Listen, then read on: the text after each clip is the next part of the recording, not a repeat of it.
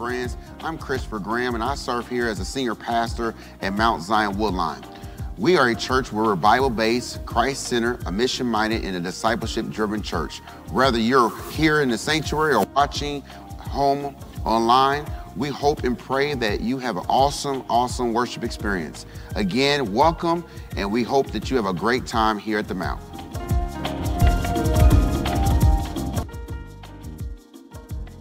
Come worship the Lord in the beauty of holiness.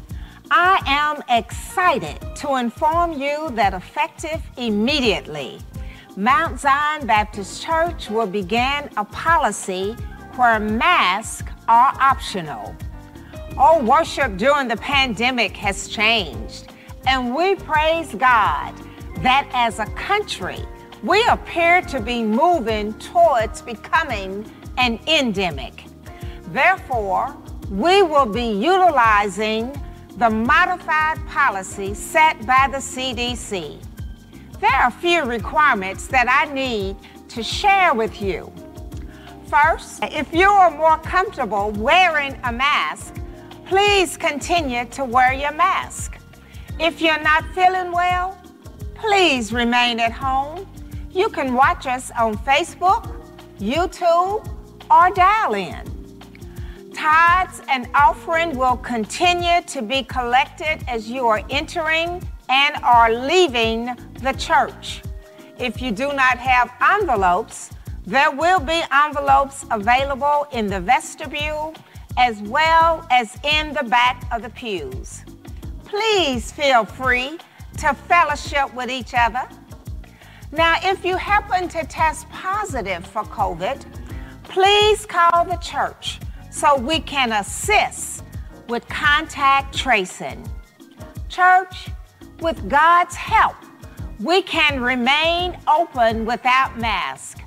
We're looking forward to seeing your smiling faces again.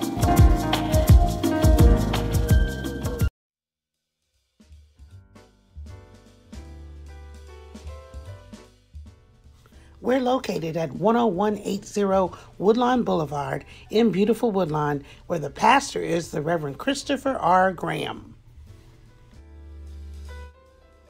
Welcome to Reverend Keith D. Turner Jr., the guest preacher for this morning. A special church meeting will be held on May 9th at 7 p.m. That's when members will be able to vote on who they want to serve on the Deacon Selection Committee. Mark your calendar. Remember, Sunday, May 14th is Mother's Day. May 20th from 10 a.m. until 1 p.m., you can bring your documents to the Shred event.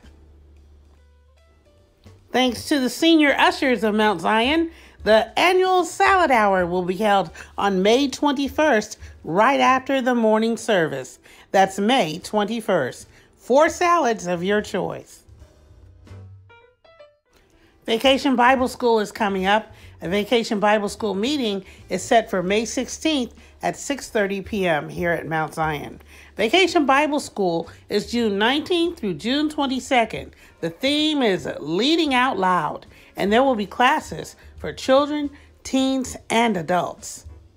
May 20th is Volunteer Day at Matthew 25 Ministries from 11 a.m. until 1 p.m. You can volunteer every month at Matthew 25. Several members have birthdays this month. Please say happy birthday to Delinda Patton, May 4th. Diane Favors, her birthday is May 6th. Also coming up in May, a birthday celebration for Gwen Jubilee Womack on May 10th. Happy birthday to her. Also to Reverend Pat Stone. Her birthday is May 17th. And Kenneth Roberts has a birthday on May 30th. Happy birthday. Pastor Graham's preaching schedule for May. He will be preaching May 14th, May 21st, and May 28th. This is just a friendly reminder, food and drink are not allowed in the sanctuary.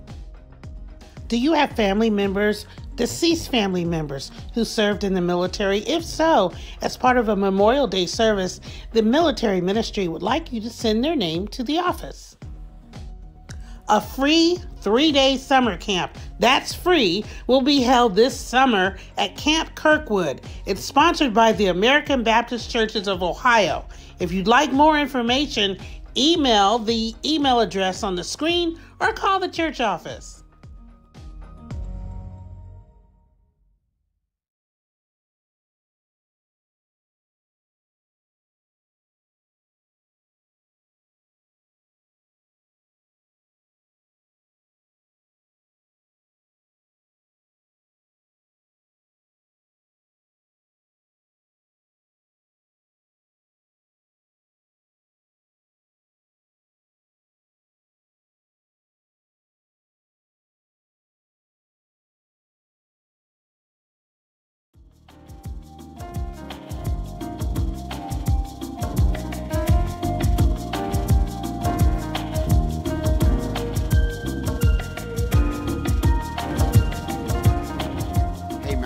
Family and friends, I'm Christopher Graham and I serve here as a senior pastor at Mount Zion Woodline.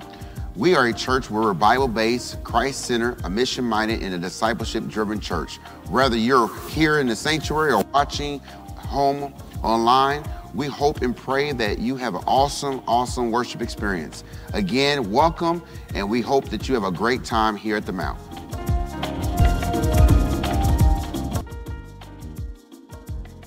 Come worship the Lord in the beauty of holiness.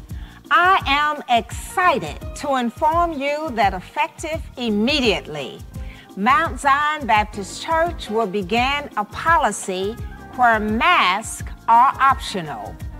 Our worship during the pandemic has changed, and we praise God that as a country, we appear to be moving towards becoming an endemic. Therefore, we will be utilizing the modified policy set by the CDC. There are a few requirements that I need to share with you. First, if you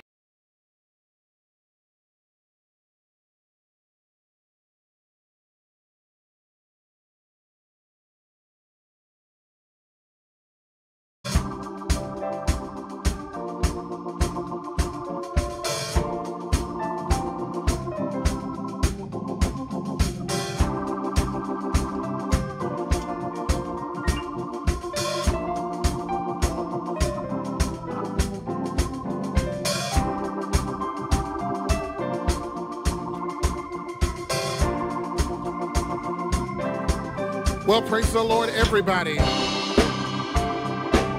Come on, praise the Lord, everybody. It's Sunday morning, and we are excited to give God praise in the house. Those of you that are on YouTube, Facebook, conference call, we greet you in Jesus' name. And we declare whatever happens here in the sanctuary, that you be giving God praise wherever you are. Those that are in the sanctuary, God bless you, and especially you. Come on, let's stand to our feet, which is our posture of worship. That's how we do it here at Mount Zion.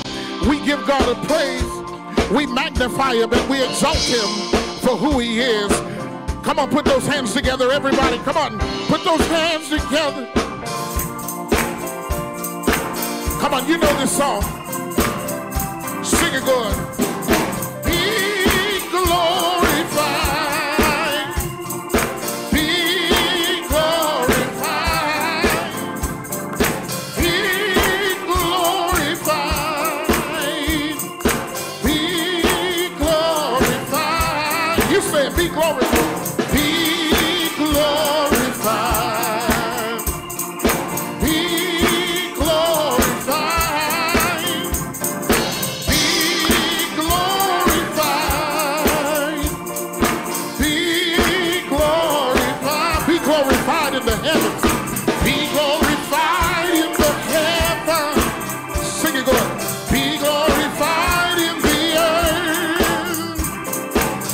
glorified in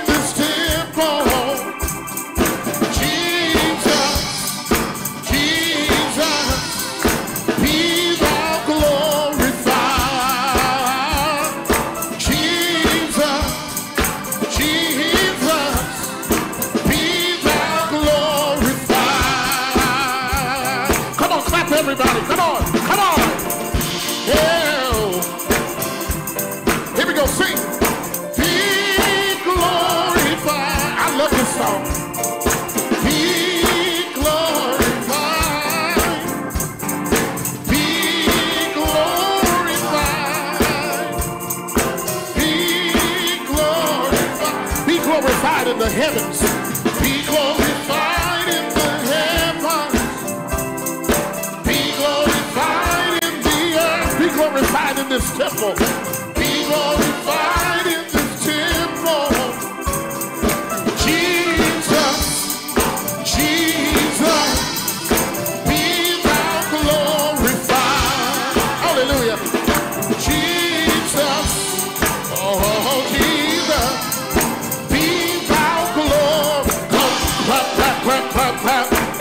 Clap, clap, clap, clap. Everybody. Now we're going to say worship the Lord. Sing it good. Worship the Lord. Hallelujah. Worship the Lord. If that's what you come to do. Worship the Lord. Worship the Lord. Worship the Lord in the heavens. Worship the Lord in the heavens. Worship the Lord in the earth. Worship the Lord in this temple. Jesus, Jesus, be thou glorified. Jesus, Jesus, be thou glorified. Hallelujah, hallelujah, hallelujah. Come on, put those hands together, everybody.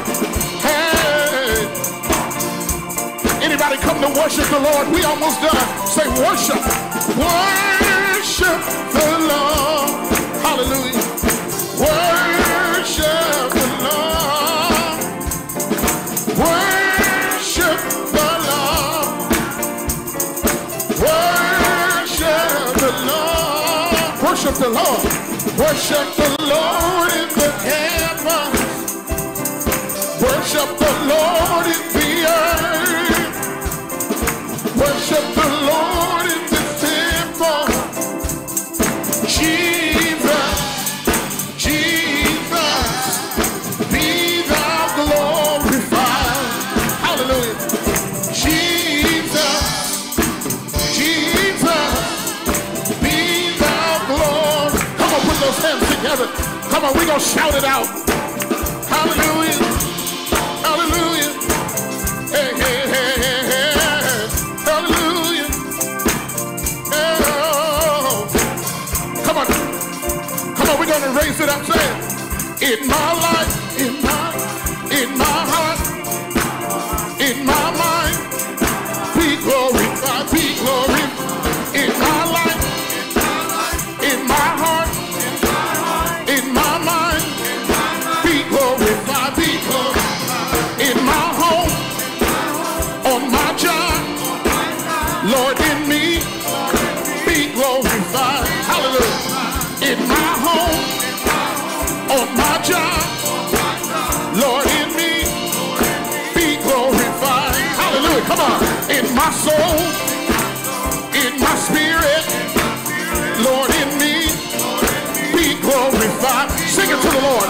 In my soul, in my spirit, Lord, in me, be glorified. In my life, in my heart, in my mind, be glorified. In my home, in my job, Lord, in me, be glorified. Sing it, church. In my soul, in my spirit, Lord, in me, be glorified. Everybody, in my soul, shout it to him. In my spirit, Lord, in me, be glorified. Shout it out. In my soul, come on, put it together. In my spirit, Lord, in me, be glorified. Be glorified. Be glorified. That's right.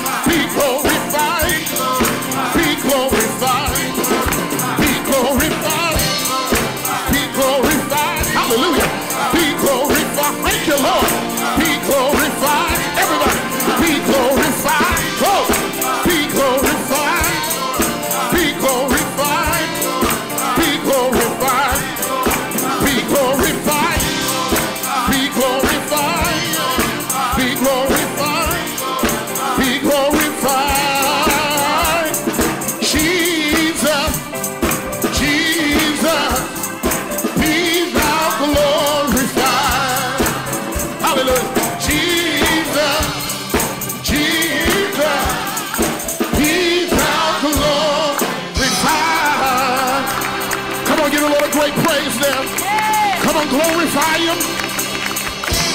Come on, glorify him. Hallelujah. So here I am to worship. Here I am to bow down. Here I am to say that you're my God. You're altogether lovely, altogether worthy, altogether wonderful to me. Let the house sing, everybody sing. Here I am to worship. Let the whole house say, here I am to bow down. Here I am to say, I want to tell you that you're my God. You're all together. You're all together lovely, all together worthy, all together wonderful to. Come on, sing it from your belly. Here I am, here I stand here. I want to worship. Here I am. I'll bow at the altar. Here I am to say, I declare that you are my God. And because you're all together, hallelujah, all together worthy, all together wonderful to.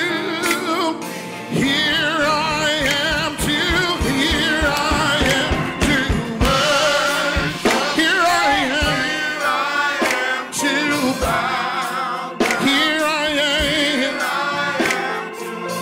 I'll say that you're mine. You're all together lovely.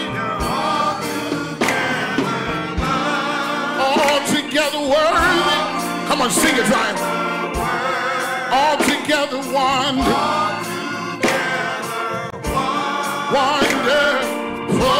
One more time.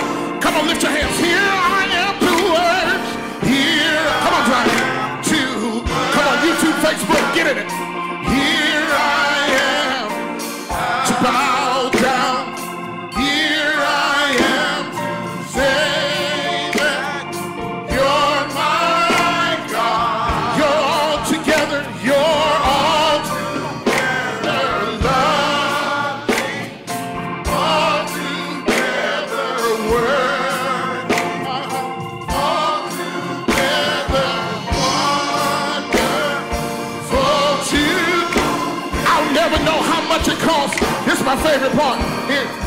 I'll never know how much it costs to see my sin upon the cross. I'll never know how much it costs to see my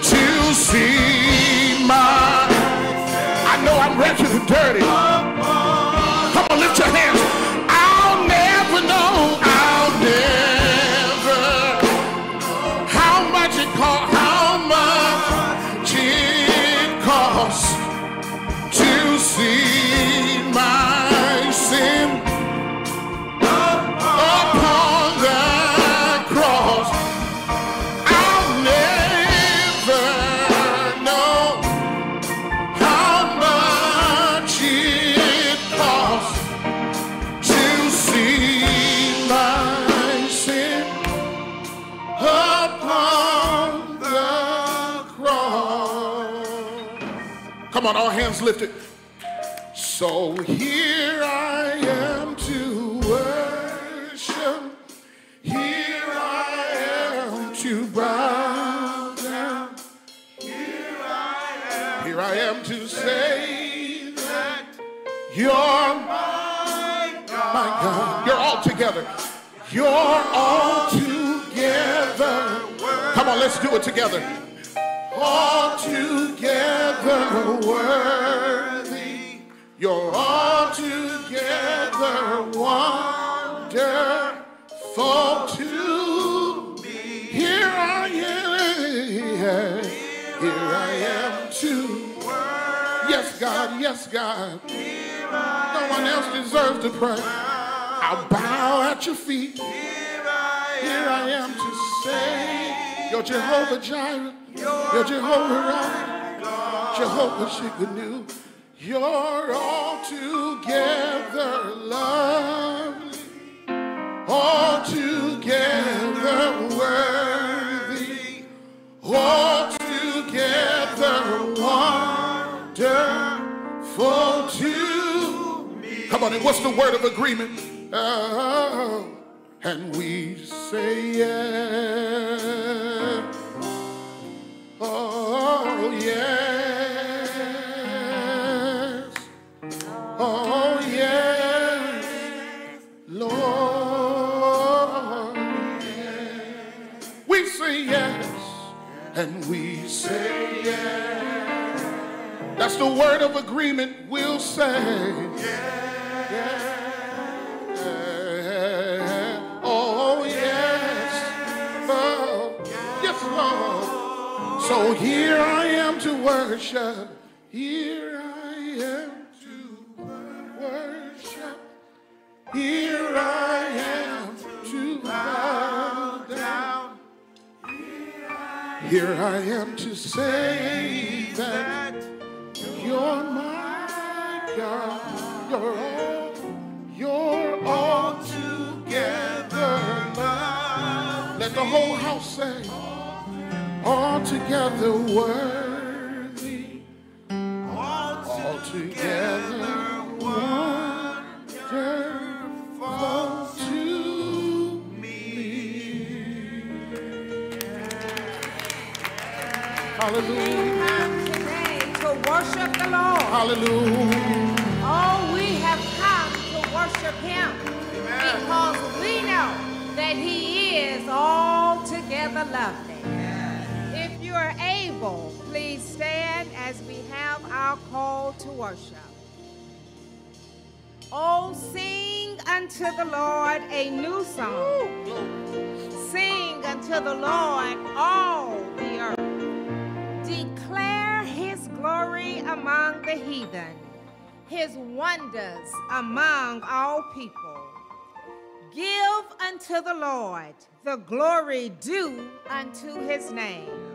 Bring an offering and come into his courts.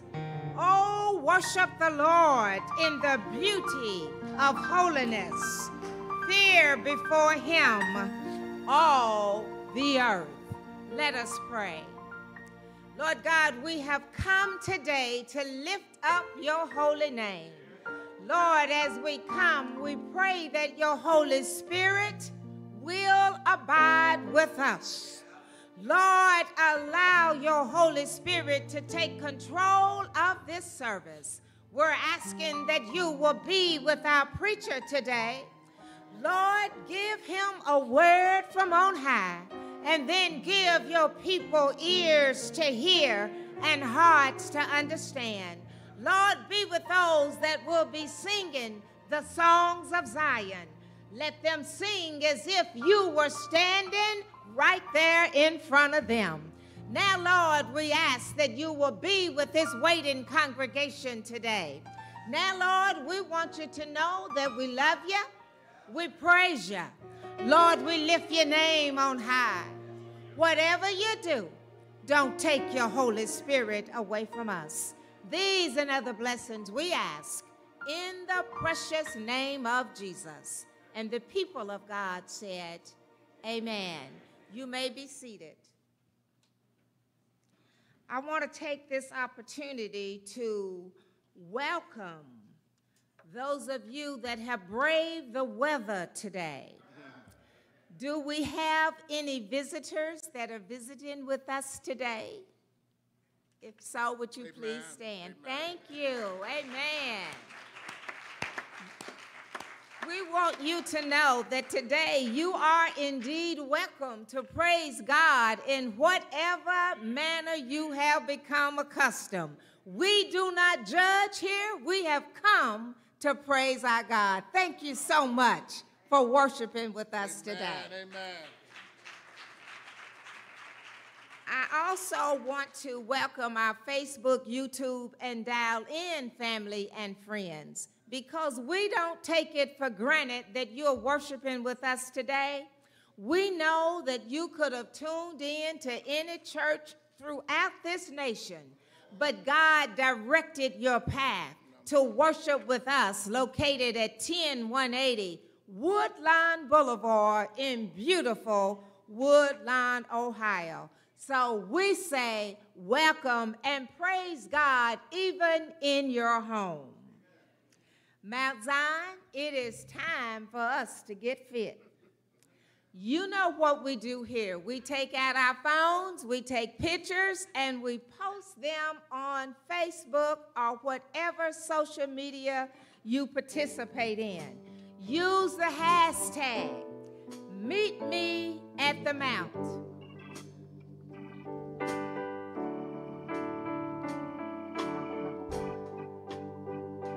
Amen. I do have a couple of announcements. The nominating committee was soliciting nominations from the congregation for individuals to fill 3 positions on the trustee ministry. You should have gotten your form from the vestibule, as they were, your candidate's name should have been submitted by Thursday. That was May 4th. So hopefully everyone picked up their ballots and submitted names to be considered. This Tuesday, we are having a special call meeting to vote for the 2 at-large members to serve on the deacon selection team. This meeting will be Tuesday, May 9th at 7 p.m., and it will be in person. So we're hoping to see your smiling faces here in this very room. And you know that we are running a little short on deacons, so we're asking that you please come out, because we really do need some extra deacons. Men, your choir rehearsal is going to be on Thursday, May 11th at 7 p.m. Amen. The men will be singing for Mother's Day. Amen. And we want you all to please practice so that you can serenade the mothers. Thank you. Amen. Amen. All right. If you're able, you can stand for our morning hymn.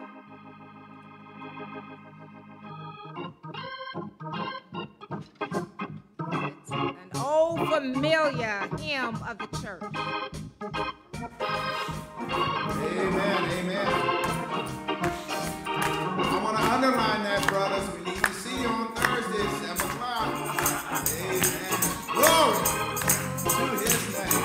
Come on and sing this old familiar song. Come on. Down at the cross where my Savior died. Down where within me of sin I cried. There to my heart was the blood applied, singing glory to his name. I'm singing glory to his name, precious name, singing glory to his name, precious name. There to my heart was the blood applied, singing glory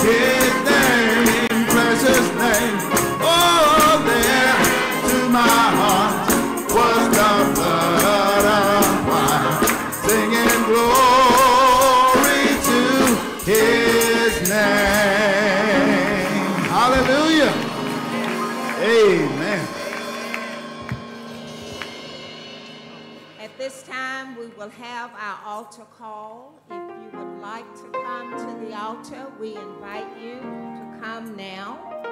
Or if you prefer to stand at your seat, please feel free to do so.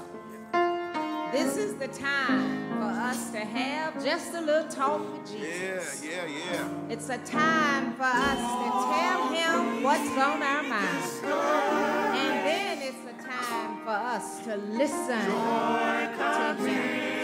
In the morning, know that God is nigh.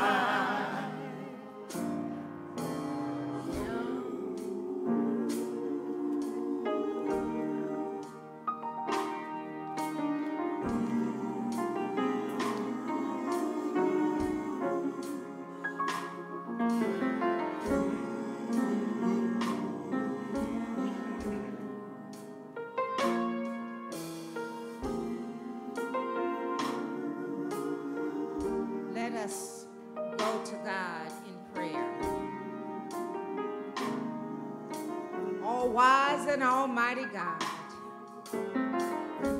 we are thankful for the opportunity to call upon your name. For Lord, you have been better to us than we've been to ourselves, and we say thank you.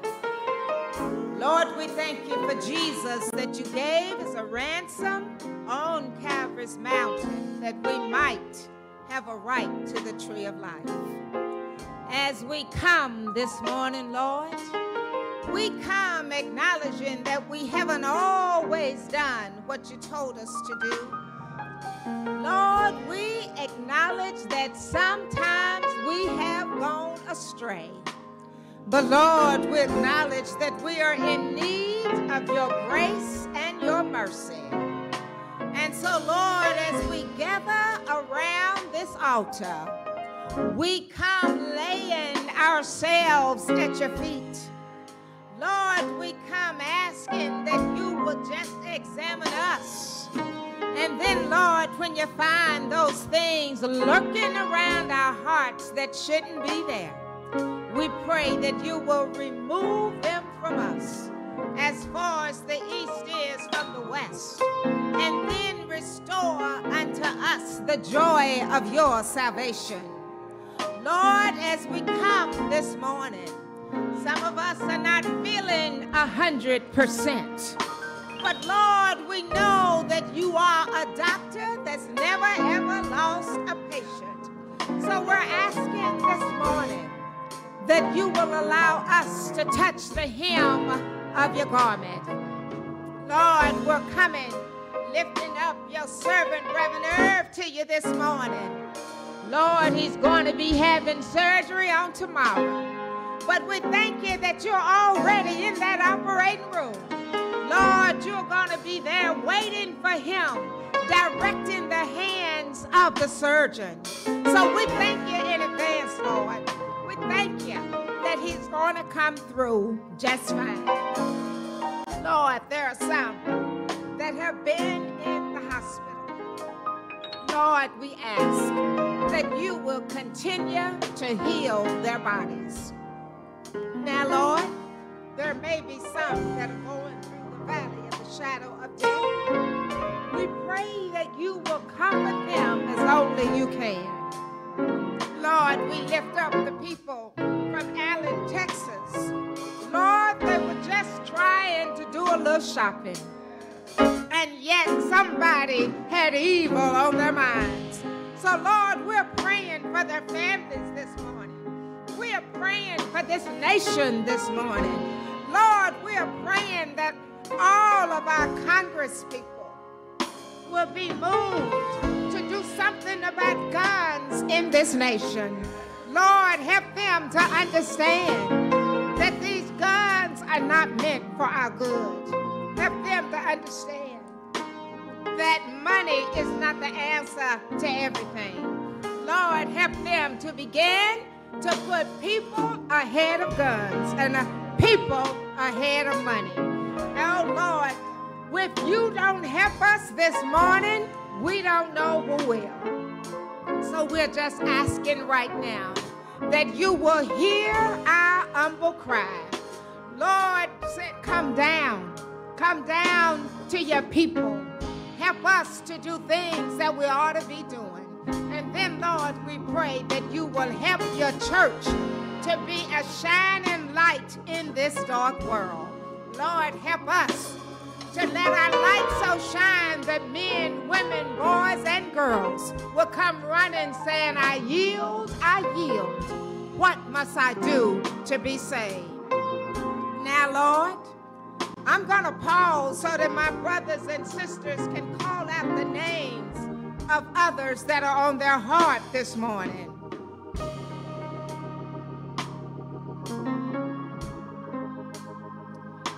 Lord, we ask that you hear our prayer. We love you, we praise you, and we lift your name on high. Be with your people and don't ever leave us. These and other blessings we ask in the precious name of Jesus. And the people of God said, amen and amen.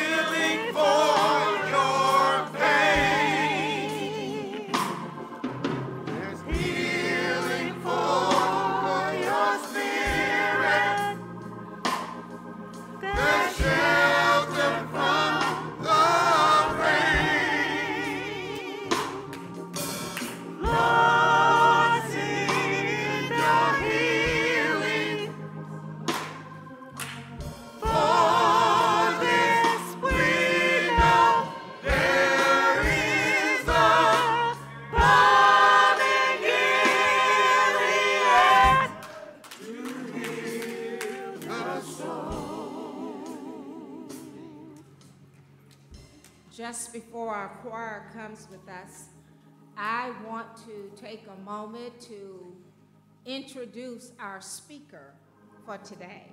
He is no stranger here at Mount Zion. Energetic, passionate, follower of Christ, husband and father, all describe Reverend Keith Turner Jr. He's a native of Cincinnati, Ohio. He graduated with a bachelor's degree of science in journalism from Ohio University in Athens.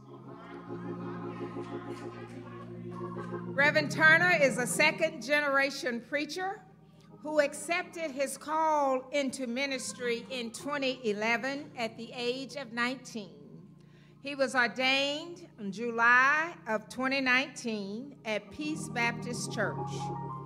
In his 11 years of ministry experience, he has served in college ministry, preached in numerous states across the U.S., and has served as a creative coordinator of online content for Sanctuary Columbus Church in Columbus, Ohio.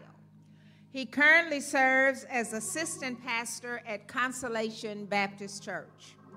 Outside of ministry, he works for Apple Incorporated and has passions in areas of family, sports, and technology.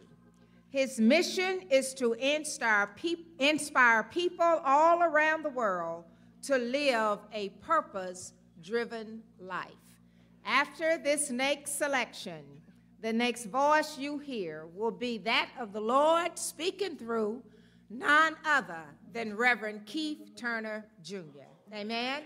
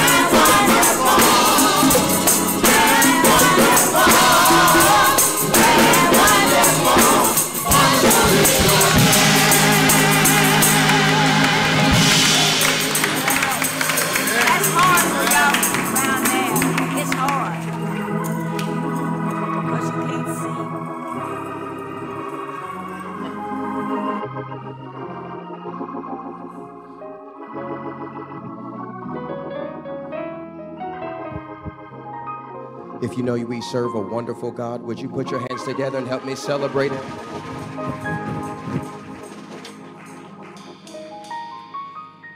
Amen, amen. Mount Zion, it's always good to be with all of you today. First of all, I want to give honor to Pastor Graham in his absence. Church, it is imperative and necessary for your pastor to be able to get away. Amen. And not have to worry about us. Amen. Amen. So we thank God that he was able to go to the leadership conference at ILS and just have a little time away. But I still thank God for our friendship that has been growing as he's been here in the city. And I'm thankful for his heart and his passion to continue to help serve this church. Would you help me thank God for your pastor today? Amen. And to my buddy, Pastor Stone, I thank you so much for everything that you have done. Church, it was necessary for Pastor Stone to help you through the transition. And how many of you know she did a tremendous job ushering in your new pastor? We thank you, Pastor Stone. We honor you today for all the work that it is that you did. And to all of you, some of my friends and my buddies in the sound booth, it's good to see all of you. And to friends and family, I have my wife and my mom, my daughter, my sister, her boyfriend. Listen, her boyfriend is a Steelers fan. Don't hold it against him. It's all good. We'll still love him because we in church. But would y'all stand real quick just so everyone can see my family? Amen. If nobody else talks back to me, my daughter will sure enough talk back to me. So it's all good. Amen. There is a word from the Lord this morning. You all ready for the word today? All right. If you all would stand with me and turn with me to the very first book of the Bible, the book of Genesis. Brother Kevin, it's good to see you. Music ministry, thank you all so much. Brother Livers, good to see you, sir. Congratulations on being newly married. Amen. Amen. The first book of the Bible is Genesis, and we're going to look at chapter 39. We're only going to look at one verse, verse number 21. If you have difficulty finding Genesis, we'll pray for you. It is the first book of the Bible. Amen. Genesis chapter 39, verse number 21. You found it, you will see it reads like this. But the Lord was with Joseph. That's enough. You may be seated.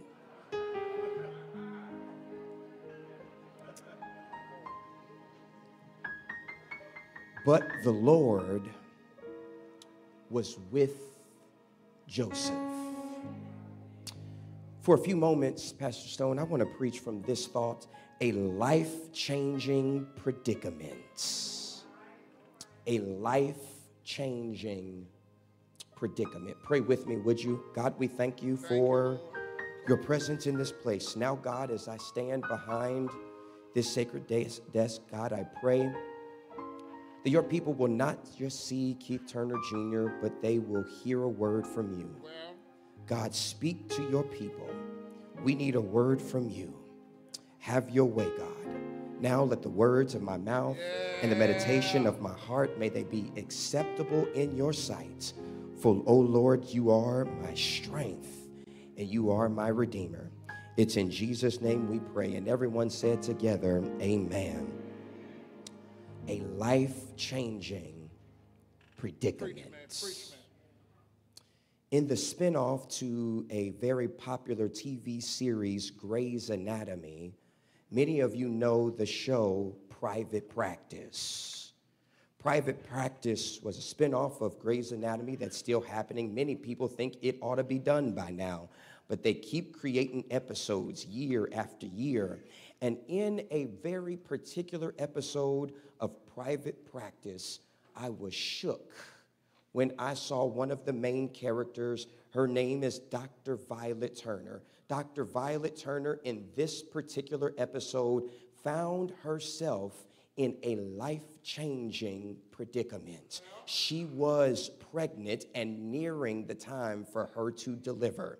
She was a counselor. She was a mental health specialist, and she was helping a woman through some difficulties that she was facing after she lost her own baby. This woman has mental illness. I did say that. And this woman goes so far to meet Dr. Violet Turner at her home, sedate her with some type of medication. While Dr. Turner is laying on the floor, pregnant, this woman with a mental illness begins to cut the baby out of Dr. Violet Turner. Dr. Turner was in a life-changing predicament. She was laying on the floor of her home. She could not move. She could not get herself out of the predicament. She was stuck in a predicament. It was one that she did not deserve, yet she was on the floor of her home, stuck in a predicament she didn't deserve. And ladies and gentlemen, while it is that may not be your story, the truth is that often all of us can testify we found ourselves in some predicaments, seasons where life is just difficult. It's hard. It's a struggle to wake up each day and continue to be faced with the same problem. It's a predicament to go into the grocery store and see how high food prices are. It's a predicament for us as black people to live in America when we can't even say Black Lives Matter without people getting offended and thinking that we're saying all lives don't matter. No, don't get it twisted. When we say Black Lives Matter, we're not suggesting that all lives don't matter. We're just saying that for too long in America, black lives haven't mattered enough. We're in a predicament. And some predicaments, church, they can't be avoided. God won't keep you from all of them. And the truth is, you're either in one now, you just came out of one, or one is knocking on your door. But let me give you some theology of predicaments, because not every predicament is made the same. There are some predicaments that we will face, hear this, that are a result of sin. Yeah. This will not be a popular point of the message. Hit me on the next one. But here it is. Sin still has consequences. No matter how good God is, how gracious he is, how merciful he is, at the end of the day, sin still has consequences that oftentimes, hear this, he may forgive us for some of this stuff, for all of this stuff, but it may put us in some predicaments because we decided to blatantly disobey God. Do you remember Jonah? Jonah had a word from God, and Jonah decided, I don't want to do what God called me to. So he went and found a boat, got in the boat, but the boat got wavy. The boat started rocking because he was found in disobedience. The mariner that was on the boat, they threw him overboard, and he found himself in the body of a great fish because he was in a predicament that sin put him in. Hear me, but not every predicament is a result of sin. There's other predicaments that are literally an attack of the enemy. You remember Job? Satan wanted to destroy Job, but Satan told God, but you've got this hedge around him. And some of us ought to be thankful for that hedge that has been around us, that God has been protecting us from some stuff, but God allows him to be toe up from the flow up. It was a predicament that he was in, not necessarily because he did something wrong, but because the enemy was after him. But hear this, but there's other predicaments, and this is where I want to hang out today in our text. Some predicaments that we'll find ourselves in as a result of brokenness. Because we live in a fallen world. That Satan is the God, little g, of this world, that he's seeking whom he may devour. Satan is walking around trying to take you away from the purposes and plans God has for your life. There are some predicaments that we'll be in that's a result of brokenness, racism, evil, wickedness in high places. Things that happen because they all come from the fall of the garden. And now we're dealing with some predicaments. And the person that we find in the text finds himself in a life-changing predicament. Joseph finds himself stuck in a predicament he didn't deserve to be in. Hear this. Joseph, when we meet Joseph, his family is out of control. There's a lot of family drama happening. Joseph's family's drama was literally like some of what we see on reality TV. So before there was Real Housewives, Love and Hip Hop, Basketball Wives, there was Joseph's family. Joseph's family had some drama. Matter of fact, Joseph's father that had him late in his age, the Bible says that he loved Joseph a little bit more. His brothers were jealous of Joseph, so much so that they sold him him into slavery and lied about it to cover it up. They sell him into slavery, and that's not even the worst part. While he's in slavery, the Bible teaches us that God is still with him. While he's in slavery, he begins to serve a man by the name Potiphar. Potiphar is a leader. He is literally underneath the Pharaoh, the king of Egypt. And while Joseph is serving Potiphar, hear this, Potiphar's wife sees how handsome he is, and she decides she wants a piece of Joseph. Listen to this. She's married. She wants a piece of Joseph, but Joseph's a man of integrity. And he says, listen, I understand that you want me, but it would be sin against God for me to do what you're asking me to do. Hear this. He was a man of integrity, but she's persistent. She doesn't take no for an answer. She comes back up and tries to say, listen, Joseph, everybody's gone. I just want a piece of you. And hear this. He turns her down again, and she proclaims that he made a pass at her. So, like any husband, Potiphar hears the news and knows that he's got something to do because he's got to protect his wife.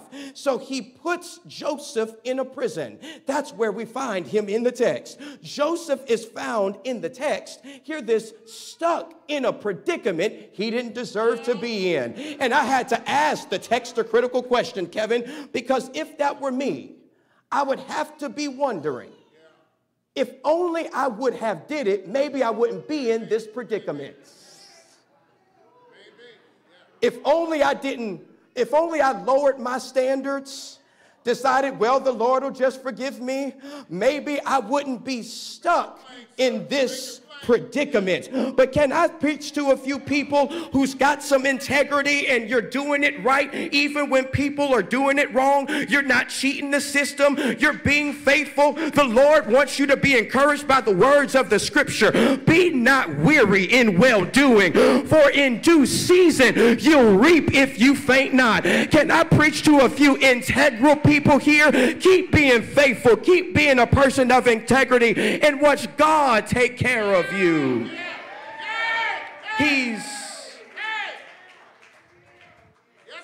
But what happens when your integrity puts you in a predicament?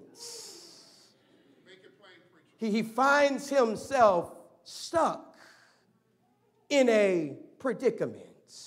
There's a few things I want to share with you about this type of predicament that we find in the text, and I'm going to get out of here. Here's the first thing that blesses me. Hear this. Is that our predicaments are not an indication that God is absent. All right, so we find him stuck in a predicament. He can't free himself. We read all of chapter 39 up until verse 21 is telling us about the predicament that he's in. But something shouts me in verse 21 because it begins with but the Lord. I couldn't keep reading. I had to pause there. Because but, you all know, is a conjunction. Conjunction, junction. What's your function? Hooking up words, phrases, and clauses. Here it is. This word but is connecting the Lord to his predicaments.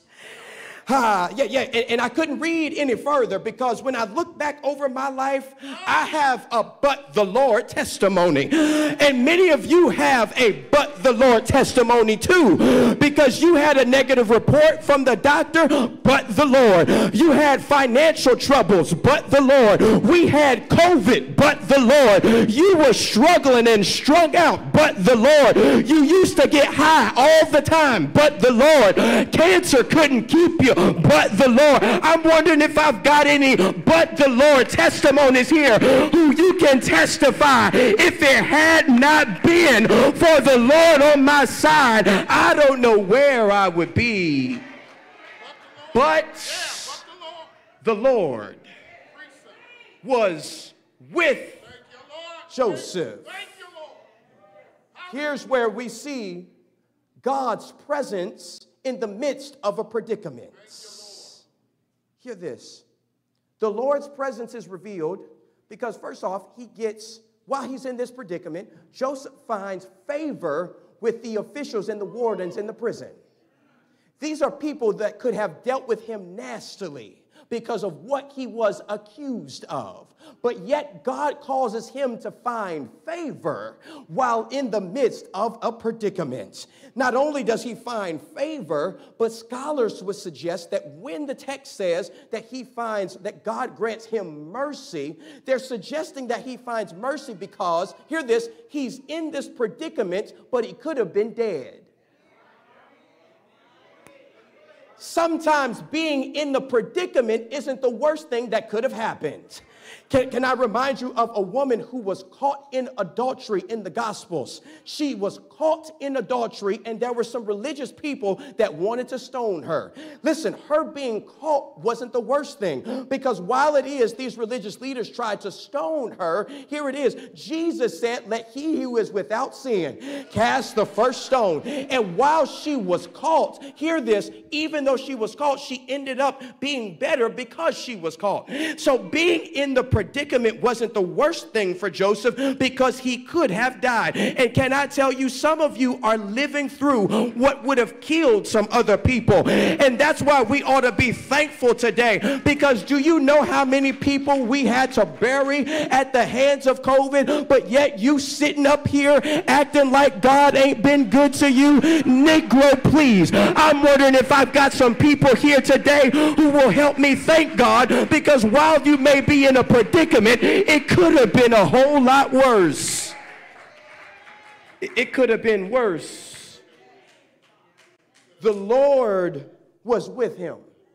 And the Lord's presence doesn't just bring us favor and mercy. The Lord's presence will bring us joy. In your presence, there's a fullness of joy. At your right hand are pleasures forevermore. His presence will bring us a peace that'll surpass all understanding. My presence will go with you, and I will give you rest. That's Exodus 33. And then the scripture goes on to say, come to me, all you who are weary and burdened, and I will give you rest. You can find direction in the presence of God, because the Bible says that nevertheless I am continually with you. You hold me by my right hand. You will guide me with your counsel, and after it receive me the glory. What I'm suggesting is, church, while it is that you may be in a predicament, this is not the time to hang up on God.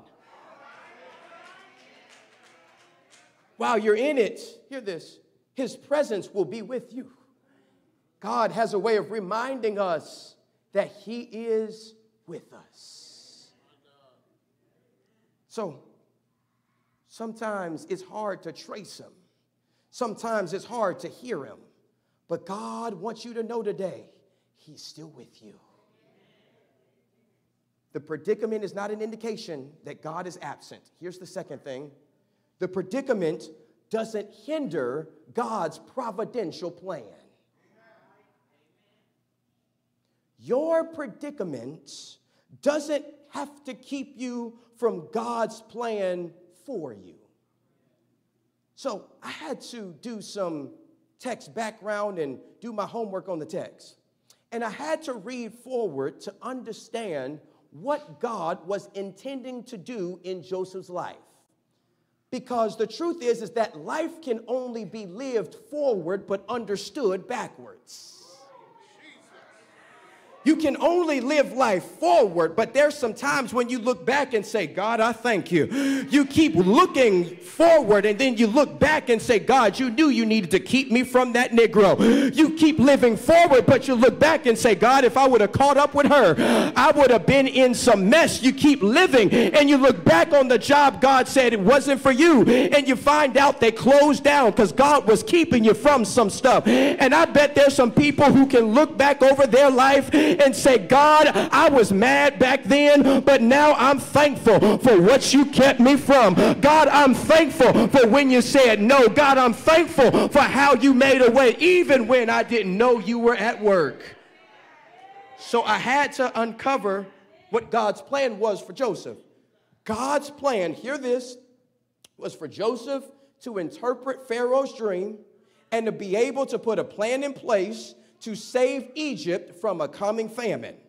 Not only that, but he would save his whole family in Canaan and aid in giving birth to the nation of Israel.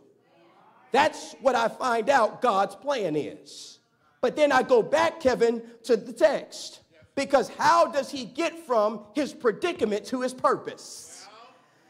And I'm glad you asked, because the text gives us an indication that God's providence, catch this, that his predicament couldn't escape God's providence. Hear this. Let's look at how God sets this whole thing up. While he's in prison, God makes it so that Pharaoh will put a chief cupbearer and chief baker in the same prison with him. Hear this. God gives Joseph a gift of being able to interpret dreams. He sends a cupbearer and a chief baker to the same prison where Joseph has found favor. Joseph is in charge in looking after this chief cupbearer and the chief baker. Watch this. The chief cupbearer and baker both have a dream. They both have a dream, and they're troubled because they don't have the interpretation. While Joseph is stuck in his predicament, God was working some things out to send them into prison because he knew that Joseph would be able to interpret the dream, and they would have to realize that Joseph is gifted.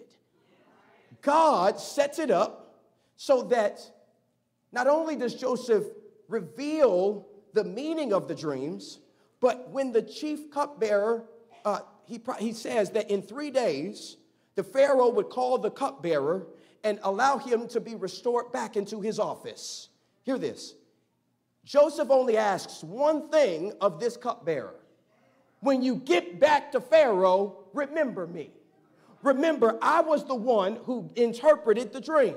I need to be out of this predicament. Tell Pharaoh about me. Hear this. Cupbearer gets back to Pharaoh. Bible says he forgets him. So Joseph is now, not only is he stuck in this predicament, but Pastor Stone, he has to deal with the reality that he's gifted but forgotten. God, help me. And so he's in prison.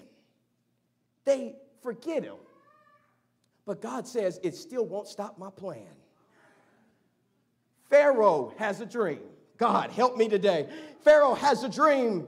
And he literally, if Pharaoh was here today, he would have burned some sage. He would have had some crystals, had a tarot reading, called the psychic hotline, because he did all of that to try to get the interpretation of his dream, and yet no one could give him the interpretation.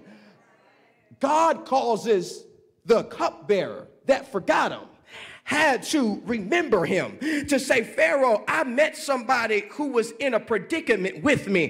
He was able to give me the interpretation. And what many of you are missing here is that while he was in a predicament, hear this, God sent divine connection, because it would be a divine connection that God would use to get Joseph out of his predicament. And what I'm coming to tell some people here today is that we ought to be thankful for the connections God has made in our lives, because the truth is we're not where we are just because we've been good, just because we've got all the degrees, just because we've always done it right, but we're here today because of some people God has connected us to that has helped us get to the place we need to be. And that's why today we ought to be thanking God for divine hookups, because God has hooked us up with some people who have helped get us to the place that we need to be. It's a divine connection. Many years ago, I was working at Best Buy. After college, I was working at Best Buy.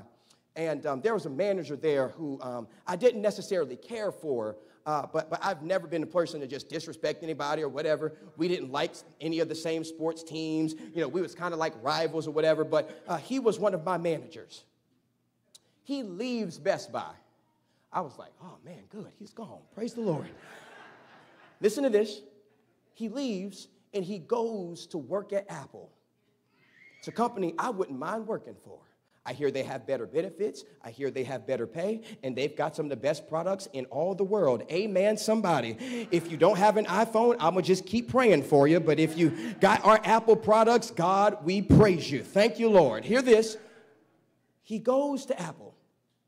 He calls me. Remember, I'm not really close to him. He calls me and says, Keith, I think you would be great to work at Apple. I told him, well, they have a very strenuous interview process. They make you go through 4 or 5 interviews just to be able to get to the managers in the store. He says, well, Keith, I know the manager. I know the head manager. He and I are friends. If I put in the word for you, you'll be able to skip through some of these interviews and get right to the place you need to be.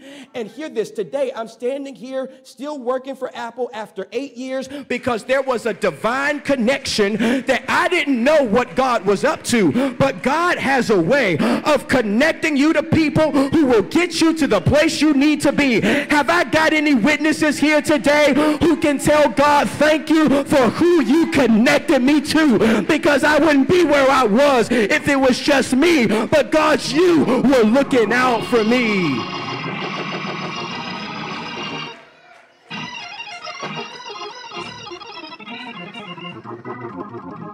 Joseph is in this predicament. And God is working behind the scenes, orchestrating connections and events to happen that will still bring his plan to pass. So Pharaoh has to call Joseph. Joseph, hear this, leaves this predicament, which helps me understand that predicaments, while they may not be favorable, while you may be in them a little bit longer than you would prefer, hear this, predicaments have to have an expiration date. Hi, and can I speak prophetically into somebody's life this morning? What it is that you've been dealing with, God has an exit strategy already in place. What you've been dealing with and crying yourself to sleep over, God's got an exit plan in store for your predicament. It won't end like this. Hold on, my brothers. Don't give up. Hold on, my sisters. Just look up. There is a master plan in store for you if you just see it through. God's going to really blow your mind. He's going to make it worth your time. For all your trouble you've been through, the blessings double just for you. The best is still yet to come. Have I got anybody here today who's expecting God to do it in your life? I gotta go. I gotta go. I gotta go. Hear this. Your predicament is not an indication that God is absent. Secondly, your predicament, hear this, it does not hinder God's providential plan for your life. And then lastly, God won't waste your predicament. He gets to Pharaoh. Joseph gets to Pharaoh. Pharaoh asks him for the interpretation of his dream. Joseph says something that blesses me. He says, I can't give you the interpretation, but the God that I serve is more than able to give you the interpretation. And this helps me understand, hear this, that God can't let your predicament end without him showing who's in control. God, I feel like preaching a little bit here today. He says, now, watch this. Now everybody has to see God at work in my life. He gives the interpretation. God divinely gives Joseph strategies for the people in Egypt to be able to survive a common famine. Bible readers, you'll know that there would be 7 years of prosperity followed by 7 years of famine. God uses Joseph to put a plan in place to save some people. Hear this, he gives the interpretation, he gives the strategy, and now Pharaoh, who used to go to all these different people to get interpretations, he even declares, only God could have done this. And I want to tell somebody here today, hear this, your predicament is just an indication that God is up to something. And God knows how to take your predicament and use it for his glory. And I'm wondering if I've got a few witnesses here this morning who can testify on the other side of your predicament, God was getting glory. On the other side of your negative report, God was getting glory. On the other side of your financial troubles, God was getting glory, because God can take our predicaments and turn them into a miracle. So as a result, Joseph, who was once stuck in a predicament, he didn't deserve it. He did nothing to be put there.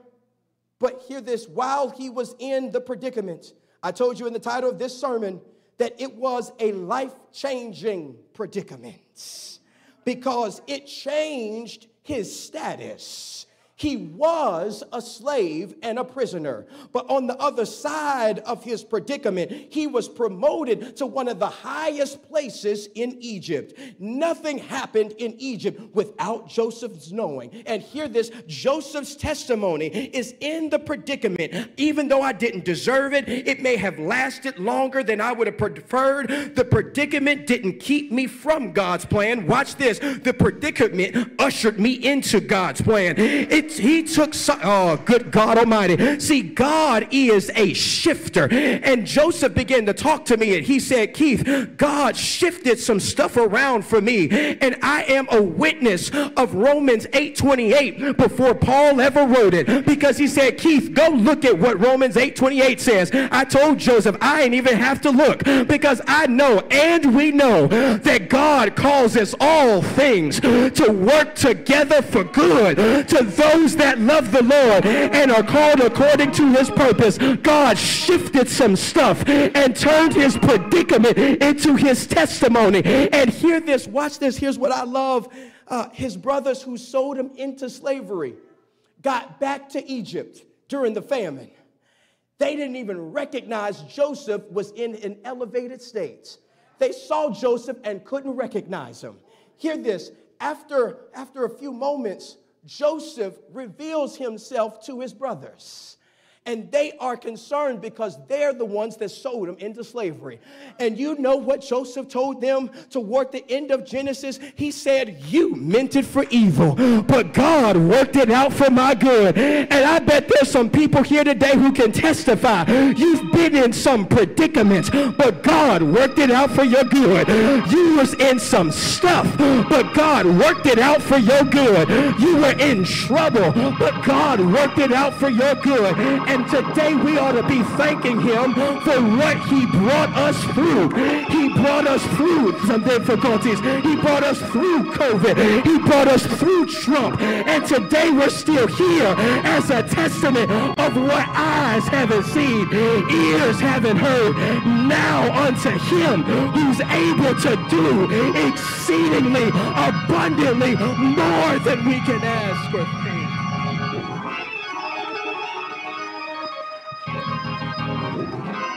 Hear me. He won't waste your predicaments. What you've been dealing with, he said, it's no time wasted. I'm one of the only ones who can take mess and turn it into a message. I'm one who can take your predicament and turn it into your testimony. And hear me, when Joseph is released from his predicament, no one can get the credit for what God did. Yeah.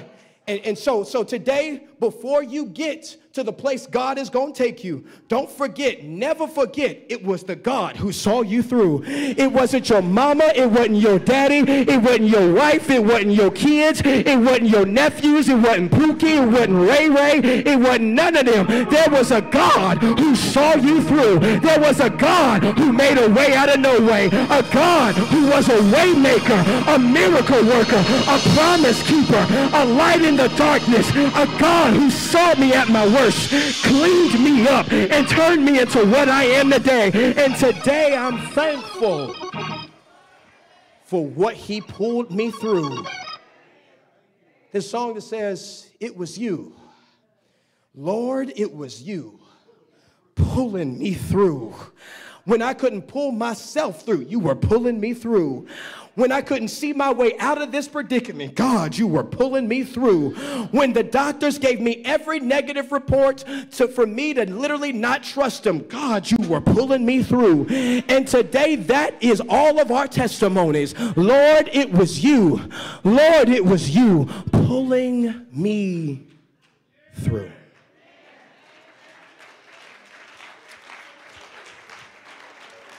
And so today, would you stand with me all over the place? Stand with me. Would you look at somebody and tell them, it was the Lord. It was the Lord. It was the Lord pulling you through. It was the Lord pulling us through.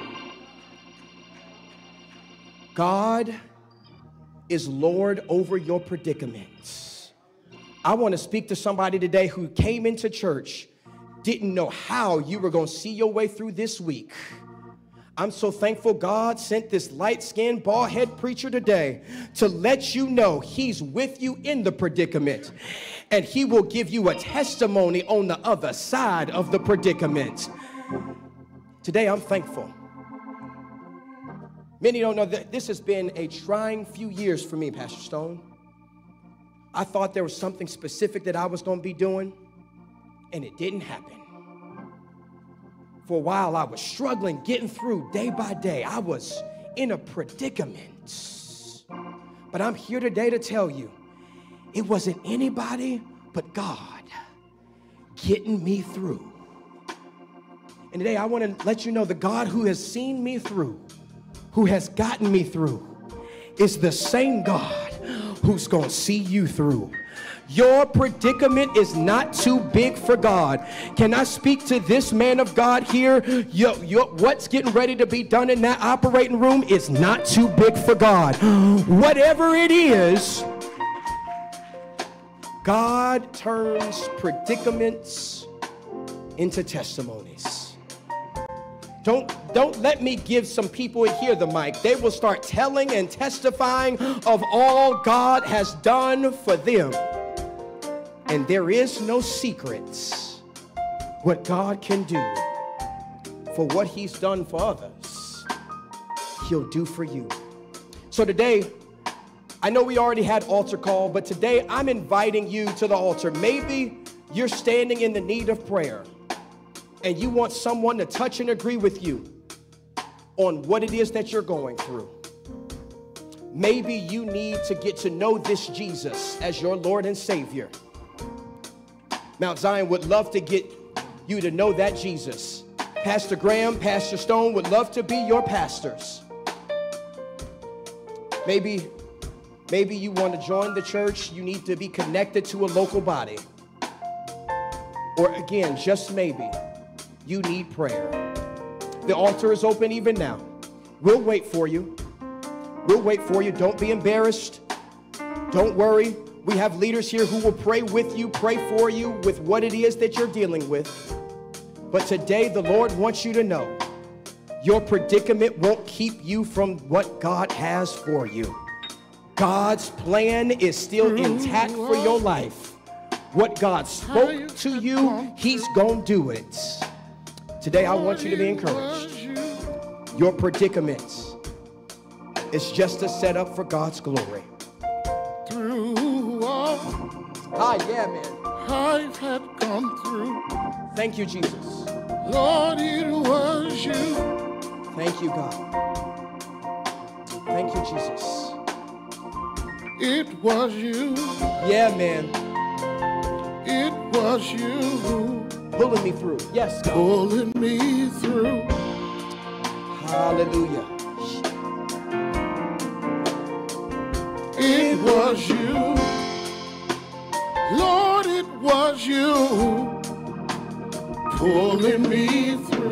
Can we all sing that together? Let's make this declaration to God. Through all I had gone through. Yes. Lord, it was you. Thank you, Jesus. Hallelujah. We bless your name today, God. Through all. Yes, Jesus. I had gone through. Lord, it was you. Thank you, Jesus. It was you. Yes, God. It was you pulling me through. Woo. Hey, hey, hey, hey. It was you. Woo. Lord, it was you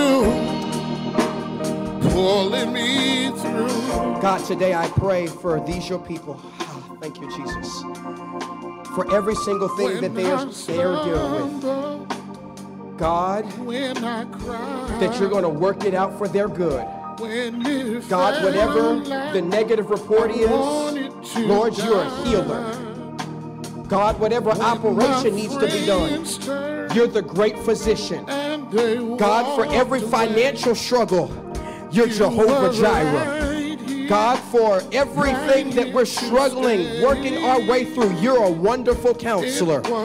God, you'll open up doors for those your people. God, I'm praying for every single person here under the sound of my voice.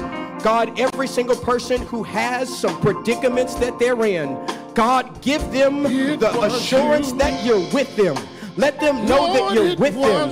And God, give them a testimony on the other side of this predicament. Work it out for their good. Give them something to share with others of what you have done. Heal where only you can heal. Deliver, set free. God, touch your people. In Jesus' name, God, we believe you for it. We thank you for what you're getting ready to do. We honor you for how you're going to do it. God, we know that no weapon formed against us shall prosper. God, move in your people's lives.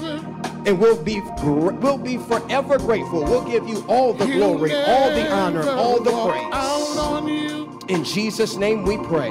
Everyone said together, amen. Would you clap your hands if you believe God's going to do it?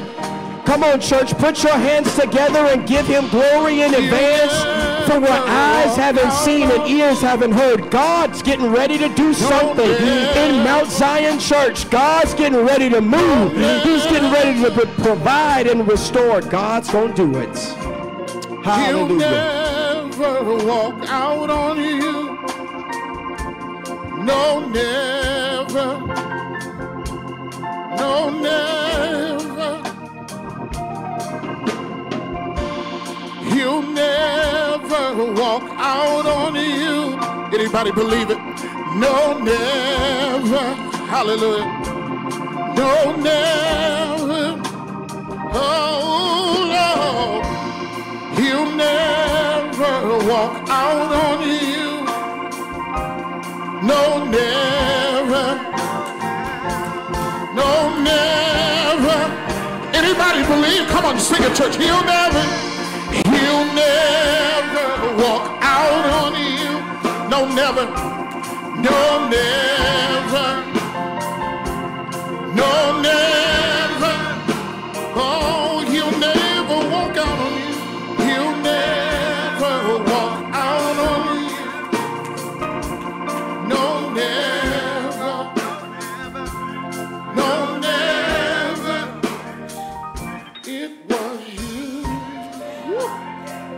It was you pulling me through. Hey, what's up? Hey, Lord. It was you. Lord, it was you pulling me through. Hallelujah.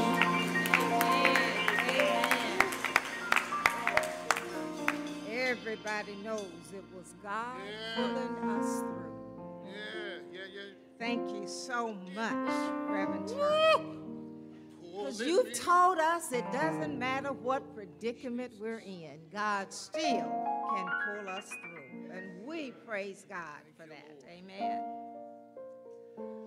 As we prepare for communion, if anyone has not been served, we ask that you will raise your hand. All baptized believers are welcome to partake of the Lord's Supper, all baptized believers.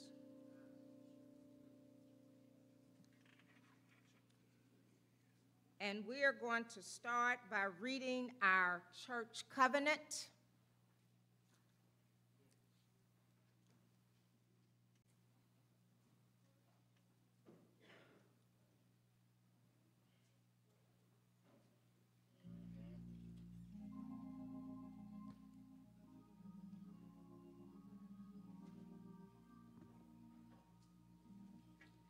Draw me nearer, nearer, blessed Lord, to thy cross where thou hast died.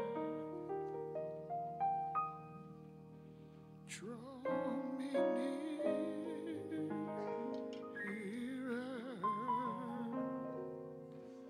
nearer, blessed Lord, to thy precious pleading side. Our church covenant reads as follows. Having been led as we believe by the Spirit of God to receive the Lord Jesus Christ as our Savior, and on the profession of our faith, having been baptized in the name of the Father and of the Son and of the Holy Spirit, we do now in the presence of God, angels, and this assembly most solemnly and joyfully enter into covenant with one another as one body in Christ. We engage, therefore, by the aid of the Holy Spirit to walk together in Christian love, to strive for the advancement of this church in knowledge and holiness, to give it a place in our affections, prayers, and services above every organization of human origin, to sustain its worship, ordinances, discipline, and doctrine, to contribute cheerfully and regularly as God has prospered us towards its expenses for the support of a faithful and evangelical ministry among us, the relief of the poor, and the spread of the gospel throughout the world. In case of difference of opinion in the church, we will strive to avoid a contentious spirit. And if we cannot unanimously agree, we will cheerfully recognize the right of the majority to govern. We also engage to maintain family and secret devotion, to study diligently the Word of God, to religiously educate our children, to seek the salvation of our kindred and acquaintance, to walk circumspectly in the world, to be kind and just to those in our employ, and faithful in the service we promise others, endeavoring in the purity of heart and goodwill towards all men to exemplify and commend our holy faith. We further engage to watch over, to pray for, to exhort and stir up each other unto every good word and work, to guard each other's reputation, not needlessly exposing the infirmities of others, to participate in each other's joys, and with tender sympathy bear one another's burdens and sorrows, to cultivate Christian courtesy, to be slow to give or take offense, but always ready for reconciliation, being mindful of the rules of the Savior in the 18th chapter of Matthew, to secure it without delay, and through life, amid evil report and good report, to seek to live to the glory of God, who hath called us out of darkness into his marvelous light. When we remove from this place, we engage as soon as possible to unite with some other church where we can carry out the spirit of this covenant and the principles of God's word. Amen.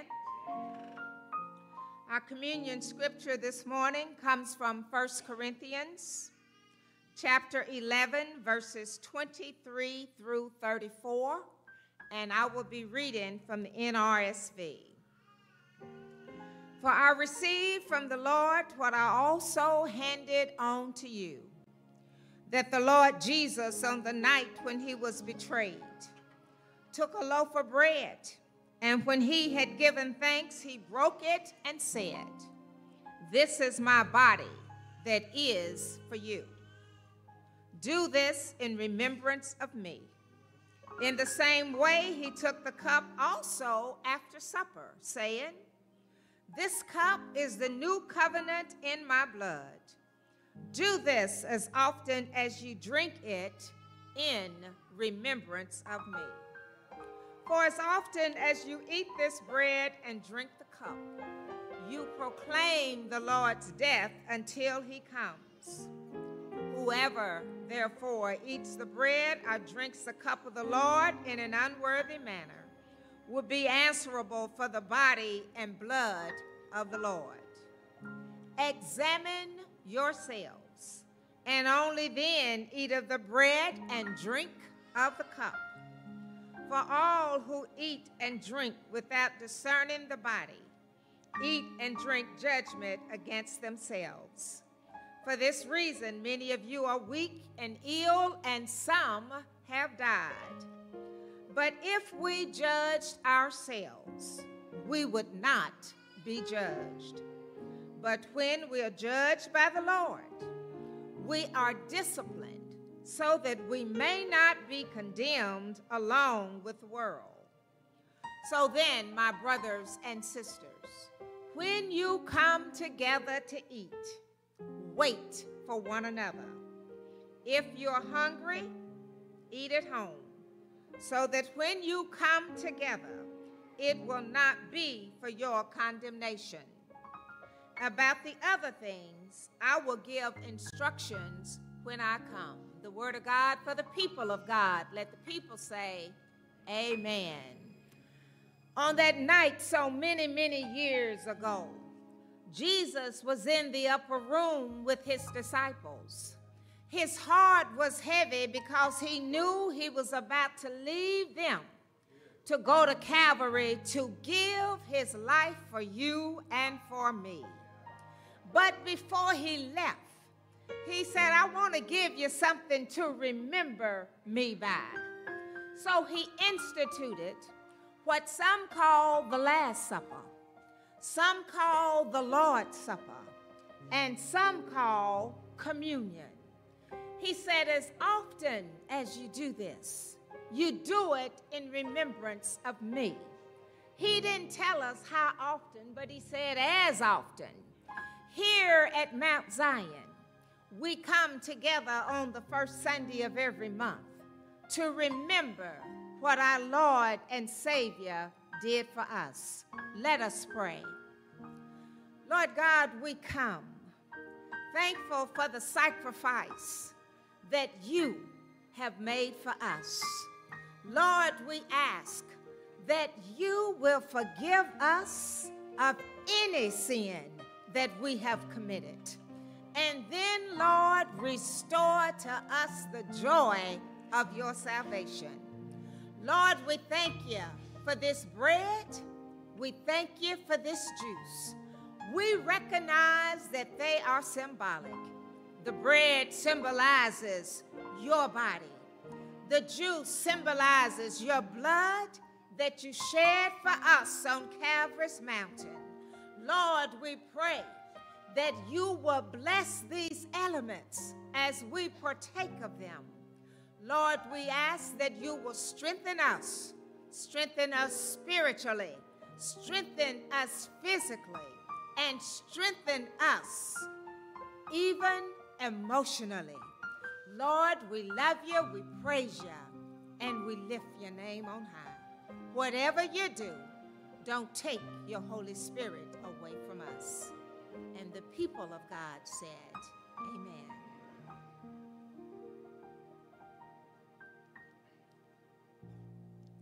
The bread represents the body of our Lord and Savior Jesus Christ. Let us eat together.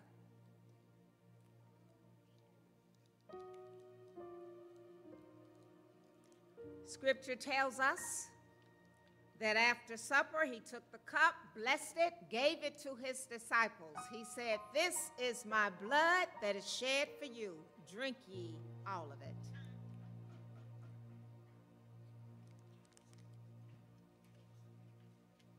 Scripture tells us that after supper, they sang a hymn and went to the Mount of Olives. I want to remind those of you that have not had the opportunity to give that the tithe and offering box is sitting in the vestibule as you exit the center aisle. Brother Kevin is going to lead us in a hymn. Shake your neighbor's hand and have a blessed week. Always remember Jesus, Jesus. Always remember Jesus, Jesus.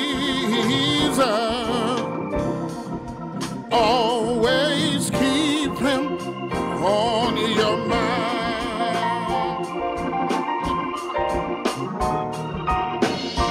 The name of Jesus is beautiful, beautiful. The name of Jesus is beautiful, beautiful. Always keep him on your mind.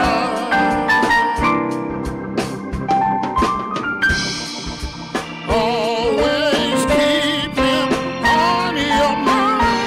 Oh,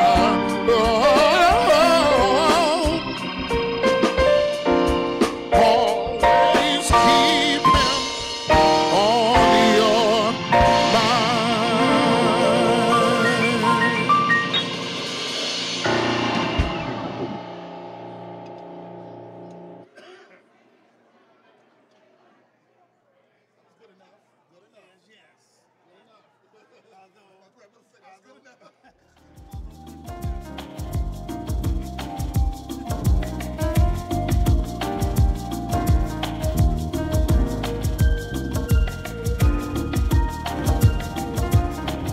Hey, Mount Zion family and friends. I'm Christopher Graham, and I serve here as a senior pastor at Mount Zion Woodline. We are a church where we're Bible-based, Christ-centered, a mission-minded, and a discipleship-driven church. Whether you're here in the sanctuary or watching home online, we hope and pray that you have an awesome, awesome worship experience. Again, welcome, and we hope that you have a great time here at the Mount.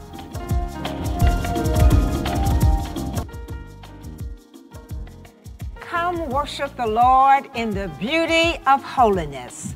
I am excited to inform you that effective immediately, Mount Zion Baptist Church will begin a policy where masks are optional. Our worship during the pandemic has changed, and we praise God that as a country, we appear to be moving towards becoming an endemic. Therefore, we will be utilizing the modified policy set by the CDC. There are a few requirements that I need to share with you. First, if you are more comfortable wearing a mask, please continue to wear your mask. If you're not feeling well, please remain at home. You can watch us on Facebook, YouTube, or dial in. Tithes and offering will continue to be collected as you are entering and are leaving the church. If you do not have envelopes, there will be envelopes available in the vestibule as well as in the back of the pews. Please feel free to fellowship with each other. Now, if you happen to test positive for COVID, please call the church so we can assist with contact tracing. Church, with God's help, we can remain open without masks. We're looking forward to seeing your smiling faces again.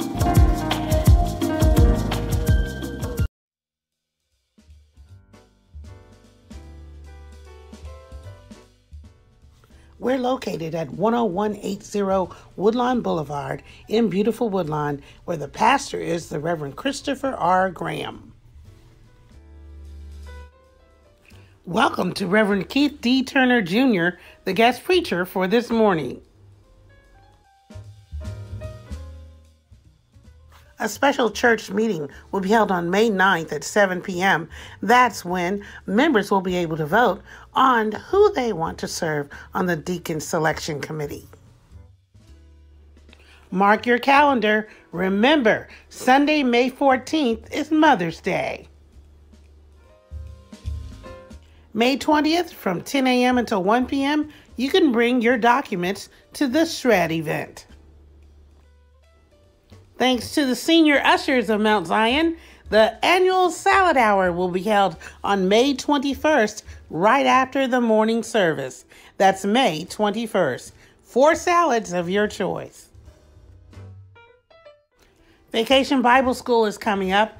A Vacation Bible School meeting is set for May 16th at 6:30 p.m. here at Mount Zion. Vacation Bible School is June 19th through June 22nd. The theme is Leading Out Loud, and there will be classes for children, teens, and adults. May 20th is Volunteer Day at Matthew 25 Ministries from 11 a.m. until 1 p.m. You can volunteer every month at Matthew 25. Several members have birthdays this month. Please say happy birthday to Delinda Patton, May 4th. Diane Favors, her birthday is May 6th. Also coming up in May, a birthday celebration for Gwen Jubilee Womack on May 10th. Happy birthday to her. Also to Reverend Pat Stone. Her birthday is May 17th. And Kenneth Roberts has a birthday on May 30th. Happy birthday. Pastor Graham's preaching schedule for May. He will be preaching May 14th, May 21st, and May 28th. This is just a friendly reminder, food and drink are not allowed in the sanctuary. Do you have family members, deceased family members, who served in the military? If so, as part of a Memorial Day service, the military ministry would like you to send their name to the office. A free 3-day summer camp, that's free, will be held this summer at Camp Kirkwood. It's sponsored by the American Baptist Churches of Ohio. If you'd like more information, email the email address on the screen or call the church office.